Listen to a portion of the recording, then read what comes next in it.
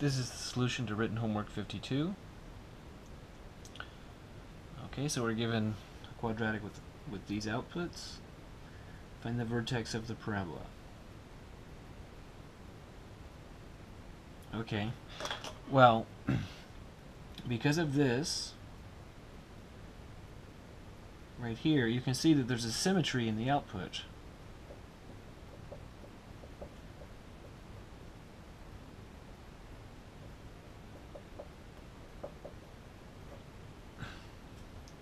So it outputs a 1 and then a 3 and then a 1 again. Well, the fact that it outputs a 1 at 0 and 2 means that the vertex has to be right in the middle, and 1 is right in the middle, so the vertex of the parabola is 1, 3.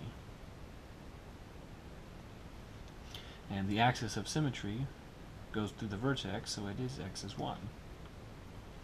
So what we do know because of that is that f of x must be equal to a times x minus 1 squared plus 3 for some a. And what we need to know what is the value of a. Well, we can use this data.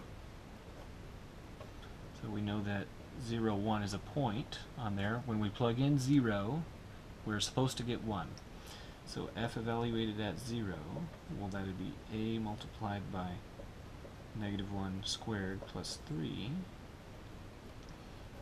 So f of 0 is a plus 3. And this is supposed to be 1, so f of 0 is 1 is a plus 3. So then moving the 3 to the other side, that would be negative 2 is a. And therefore,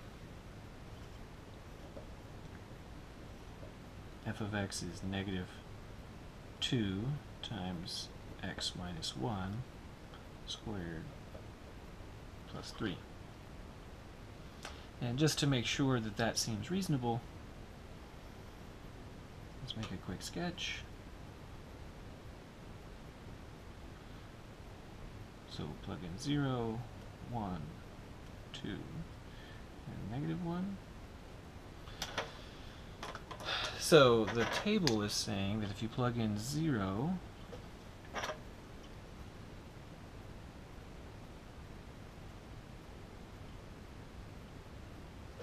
if you plug in 0, you're supposed to get 1. If you plug in 1, you get 3. If you plug in 2, you get 1. And if you plug in negative 1, you get negative 5, which is down here-ish. So the table says this.